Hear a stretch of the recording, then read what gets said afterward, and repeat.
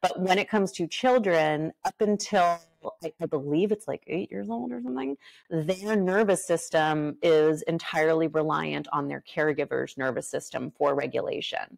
So they are looking to you to be the leader of how to regulate. Mhm. And it's not until the brain is formed, and it's not until we're 25 years old that the frontal cortex of the brain, which is that higher reasoning, decision making, what makes us human, is actually fully formed. So maybe it is all the way up until 25 that they're using the elders in the room, they're using the people that they look up to help them find those wiser choices, to start to tap in and to plug into that part of the brain.